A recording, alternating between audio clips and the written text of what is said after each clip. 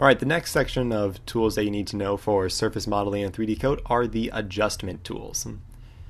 Now, many of these are the same as the voxel equivalents that we saw earlier.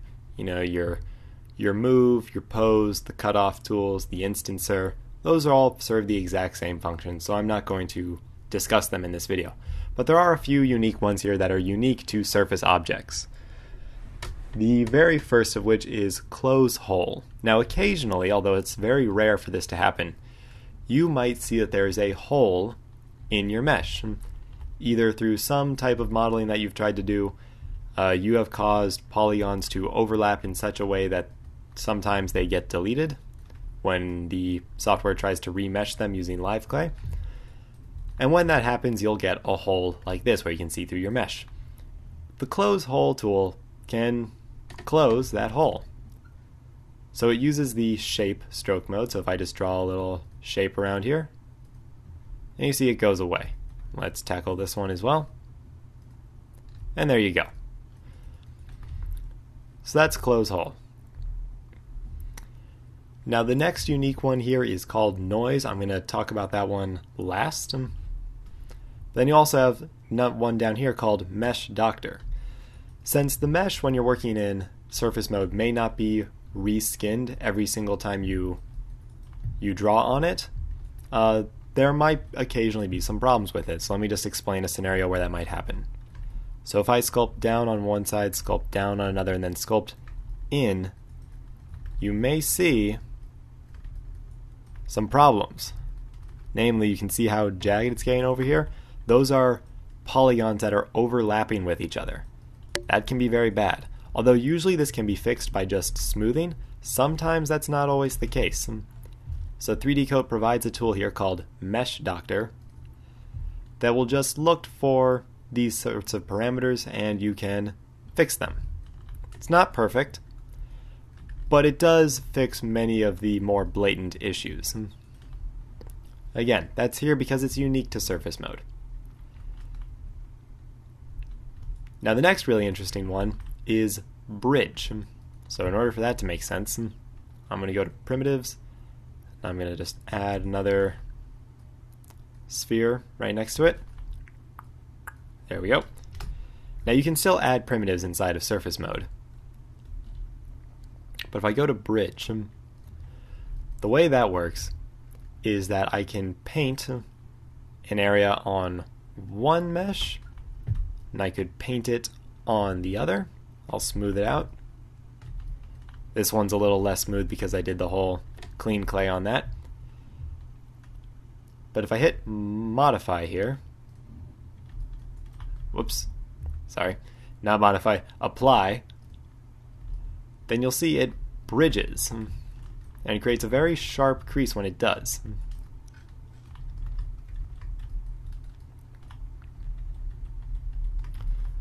Now it doesn't necessarily have to be across two objects like this, but it certainly works better when it does. Now a few options with that, I'll just paint those areas again.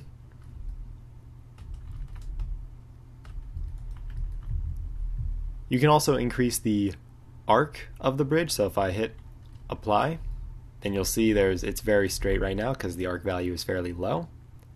If I increase that, then you'll see it's there's a lot more bend to it. You can also change the method, so if I change it to like min angle and hit apply, and you see it becomes very twisty. Very interesting shape. For the most part, I'll just leave it at the default probe. Whoops. Apply and you'll get something like that. You can also adjust the smoothness value for how smooth you want it to bend between those two. So that's bridge. Now, noise. Noise is very interesting. And I'm going to, because this topology on this one is very non-uniform, I'm just going to delete it using the cutoff tool. There we go. Now, with noise. This applies random noise to an object. It's very useful if you're trying to make something like a rock. So let me delete, and once again, this is a curve just like we've seen throughout this series. They all work the same. but this just applies random, well, pseudo-random surface detail. So you can change the degree. See, very intense right there. And you can change the characteristic size. Isn't that an interesting effect? So I like this. And then also the sharpness. So you see we can make it a very blobby change. Or we can make it, I'm going to leave this fairly high. We can make it very rough. Now by itself this looks, it's okay as a base, but it doesn't look very natural. And that's where this curve comes in handy. I can click to add points, and you'll see how it changes. If I add this, you'll see how there's a sharp drop off there. Now we have a sharp drop off here.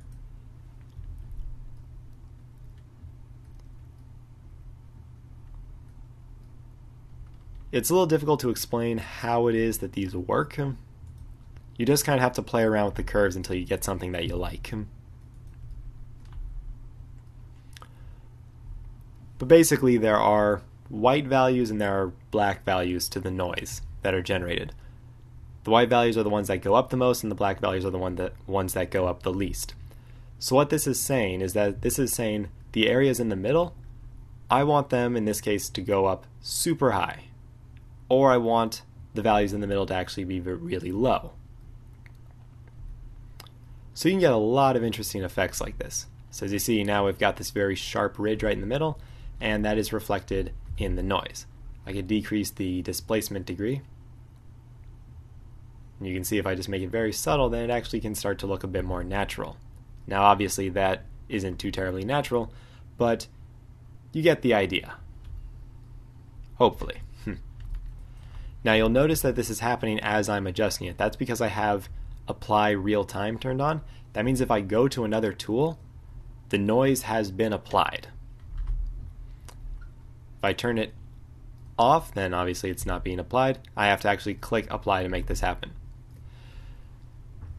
Now if you're using a tablet and you don't have apply real time turned on, little word of warning, if you click the apply button by tapping on your tablet, it tends to get applied 2 or 3 times. That's just something I've noticed in the past. It may not be a problem for you, but I thought it was worth mentioning. Because as you see, if we apply it more times than we need to, we can get a lot of problems.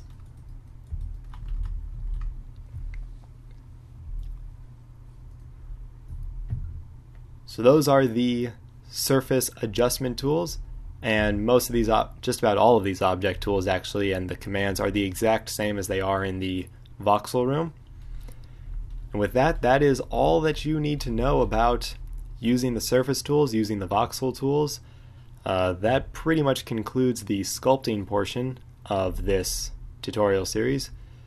Now it is time to move on to retopologizing and getting your project ready for other applications.